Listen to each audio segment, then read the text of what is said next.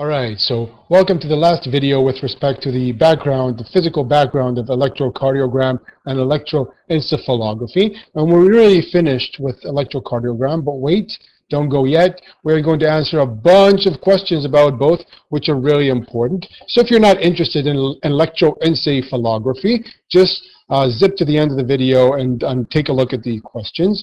And really, this is a nice picture brought to us by Wikipedia of an EEG, which is kind of look like a sci-fi device. So what we're really going to do is we're going to understand what electroencephalography is about. And basically, electroencephalography is, in electrocardiogram, we measure the electrical activity of the heart, and we can do that to the brain. Measure the electric activity inside our brain. And really what we're measuring is the electrical activity around the scalp, because we can't measure inside the brain. That would mean that we need to have electrodes inside the brain. And if this is someone's head, and this is really an awful depiction, but I assume, like most people, he has an organ called the brain inside. And within this brain, you're going to have neurons firing in every which way, in a very random way, and it's not going to be very well orchestrated like in the heart. And that is why when you're looking at an electroencephalography graph, what you will see is you wouldn't really see a pattern. You'll see everything going in every which way. You will see random amplitudes and random directions. And really, that is why we're looking at an EEG and saying, oh, this doesn't look very well orchestrated. This doesn't look very sample, very ordered or neat. What you need to also understand about EEG is the magnitude is going to be considerably low. We're not going to be able to get inside the brain and measure the electrical conductivity. We're going to be able to measure it on the scalp, and we have this little thing called the cranium. We have our skull, and this creates an effect of shielding, the shielding effect. And this really means that this skull is really going to get in our way of measuring the electrical conductivity. We're not going to be able to measure it to a good extent because of the skull, or as good as extent if we didn't have a skull, but we usually do. So we have the shielding effect, and that is why the amplitude of the signals that we read, the amplitude of the electrical activity is not going to be very drastic like an electrocardiogram. And this is the EEG of a healthy patient brought to us by the Infantile Spasm organization. So they have a nice website there. And what's also really nice to take a look at is an image brought to us from the NYC Medical Center. And what you see here is patterns. You see patterns. You see distinct patterns. And you're saying, oh, this is well orchestrated. This must be really good. And the answer is no, this is not good. This is the actual epileptic seizure of a patient, of a 15-year-old patient.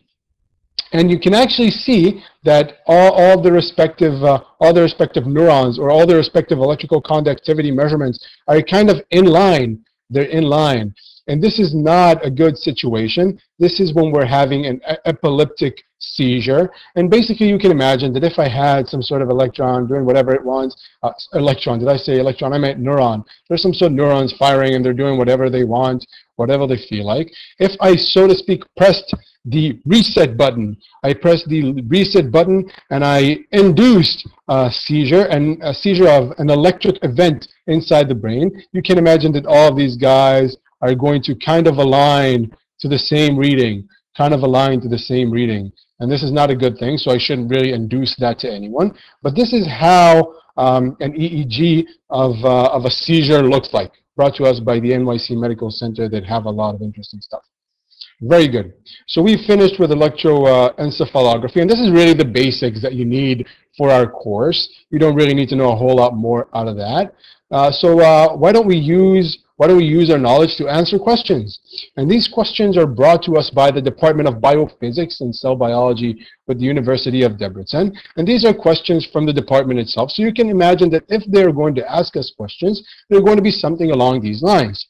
So I encourage you to pause this video and ponder these questions. And it would be a good time to do it now. So let's get started with tackling these questions.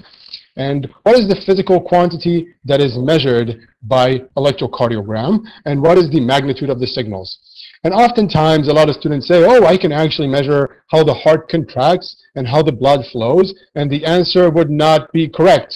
Would not be correct. The only thing that we can measure with electrocardiogram is the electrical activity of the heart. The electrical activity of the heart. This is the only thing that we can measure. Yes, that is true that we can look at the electrical activity of the heart. We can say, oh, it probably means that X, Y, and Z is taking place.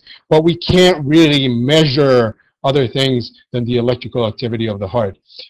And actually, in detail, you would be saying the voltage difference between the two or the three leads, the voltage difference between the leads. How can EEG leads, EEG, electrocardiogram leads, be arranged? Well, we mentioned before, maybe I wasn't totally specific on it, but the actual way, or the set standard, the minimal set standard, is one electrode here on the left hand, one electrode here on the right hand, and one electrode here on the left leg. Maybe I put it here in the last video and you're kind of wondering, but no, it's on the left leg. And obviously, in everyday electrocardiogram, you will see different electrodes. You'll see up to maybe 12 electrodes or maybe more. But this is the basic assortment, you can say. We're going to keep on going. How do the arrows on the sides of the Einthoven triangle, or sorry, what do those arrows of the Einthoven triangle represent? Well, we kind of went through this. The answer really is that the Einthoven triangle really represents three electrodes in which we're measuring the voltage difference between them, the voltage difference between these points. And really, the arrows represent, if I have an arrow here, it represents a positive voltage difference on this side. So we can say a plus 60 would look like this. Or if we're looking at this electrode here, and this is positive and this is negative, and this is negative and this is positive. And what I mean by negative and positive, I don't mean they're negatively charged. I mean that if electrons or if current is traveling towards this side, we're going to read a negative downstroke. And if electrons are moving in this direction, we're going to read a positive upstroke or a positive amplitude. So if I see an arrow pointing in that direction, this means that on this lead, which is lead 2, I'm going to read a potential or a voltage difference of negative whatever this amount, whatever this value is. Let's say negative 40, just for kicks. So this is really what we mean. This is really what we mean with the Einthoven triangle. This is what the arrows represent. The arrows represent the potential difference between the leads. What physical quantity is measured by electroencephalography, and what is the magnitude of the signals? And I was waiting for this question. I was waiting for this question to answer the second portion of the first question. And basically, the electroencephalography, what we're measuring is the electroactivity of the brain. We're measuring it obviously on top of our cranium, on the scalp. We're measuring it from the scalp, but this is the electrical activity of the brain.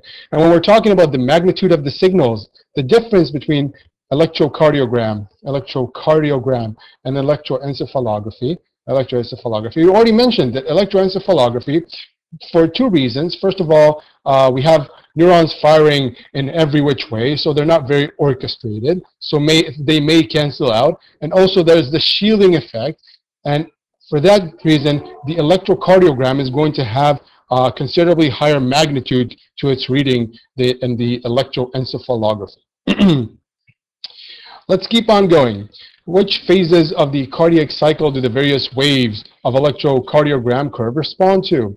And we already mentioned what they correspond to, but we're going to do this again. I'm going to draw this electrocardiogram.